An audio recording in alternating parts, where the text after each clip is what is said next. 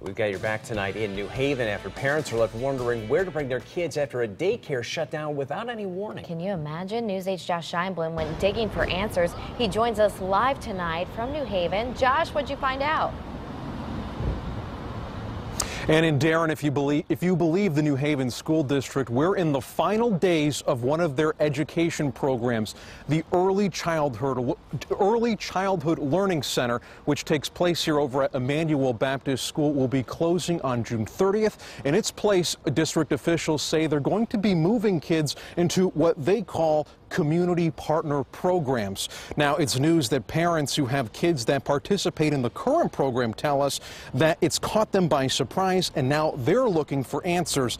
In a statement sent to us from a spokesperson with the school district, in part it reads, quote, "The decision to transition to community-based early childhood care providers has both financial and educational reasons. Financially, the program requires a high number of staff for a relatively small number of students, and it was not sustainable in the short or long term.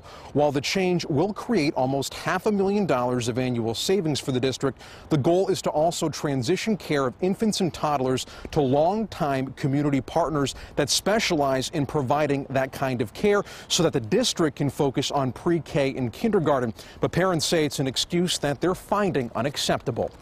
We need somewhere to take our kids during the day while we're working. It's expensive for us to live, you know, so we need our jobs. So we need somewhere to put our kids.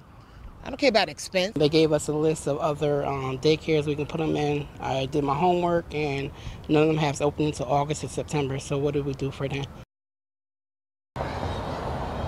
But earlier today, we also talked to the superintendent of New Haven, and what he's telling us is apparently different than what parents are.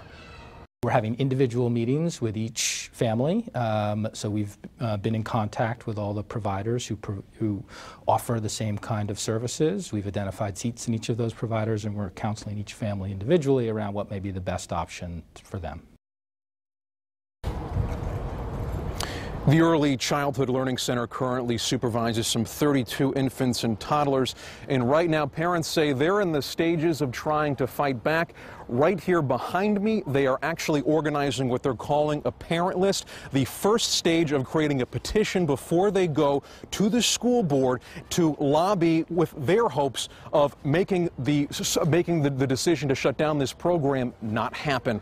For now, we're live in New Haven. Josh Scheinblum, News 8.